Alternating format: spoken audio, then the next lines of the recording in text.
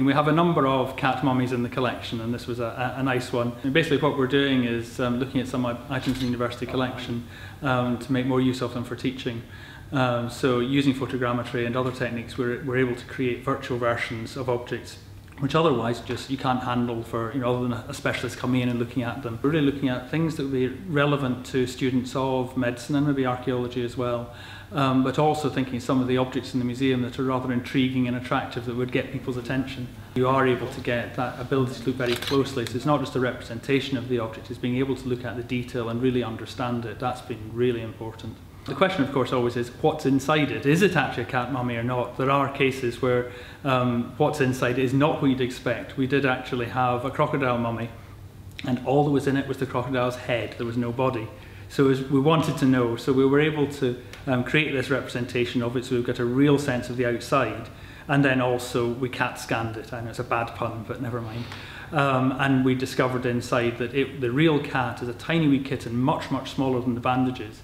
So presumably what went on was that actually at a temple they were selling mummified cats for people to give as a gift to the temple.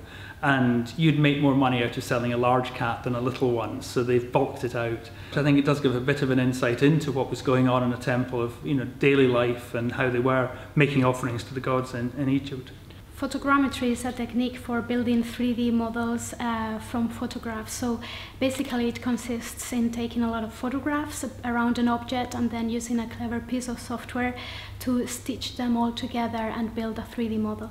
And the result is very good. The textures are very realistic.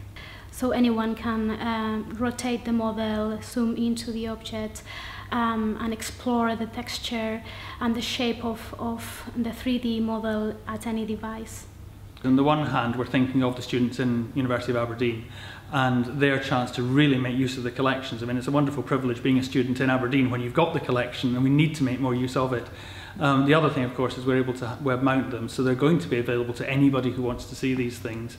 And there are a number of international projects looking at things like cat mummies, so we're contributing to international scholarship as well as our own teaching.